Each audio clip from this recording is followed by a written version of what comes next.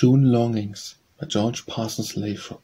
Lo all about the lofty blue are blown light vapours white, like thistle-down, that from their soft and silver heaps opaque scatters delicate flake by flake, upon the wide loom of the heavens waving, forms of fancies past believing, and the fantastic show of mute despair, as for some sweet hope heard beyond repair, melt in the silent voids of sunny air. All day the cooing brooklet runs in tune, half sunk at the blue the powdery moon shows widely. Hark the bobolink's note heard, far and faint as a fairy spirit. Yet all these pass, and as some blithe bird, winging, leaves a heartache for his singing. A frustrate passion haunts me evermore, for which it closest dwells to beauty's core. Or love, canst thou this heart of hope restore?